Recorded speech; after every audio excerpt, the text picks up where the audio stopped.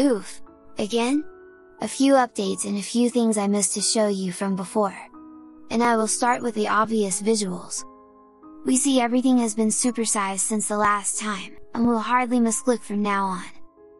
But the second and more important, and let me switch the extension off for better showing it to you. So that was before, and let's assume we'd like to switch off our network. We had to click on connection, open the submenu, and then disconnect.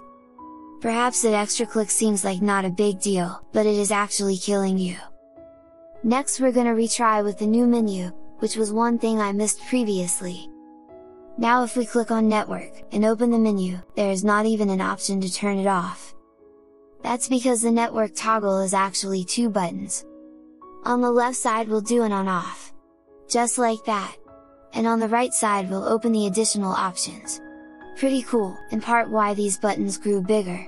The other thing I want to show you, look, for example if we click on performance, the state of the button will change but without any transition. But if we click on theme switcher, both the application window and the menu button will animate with a fade out effect. And one more time. Now, if we go to the source code, we see the commit that adds the transition when we're switching color modes. And what basically does, is to apply an effect to the whole layout manager of Shell, and not just to the toggle button. At this point I want to remind you 2 more ongoing discussions. And there is actual code for both of them. The first is for having a light mode of the GNOME Shell interface, so similar how apps become dark and white, Shell will do the same for various components like calendar and all those.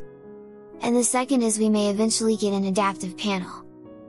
Point is, when we switching the theme from here, everything will be repainted in a single time, giving us a nice transition effect. Oh, and again, this menu is coming on GNOME 43. Coco out!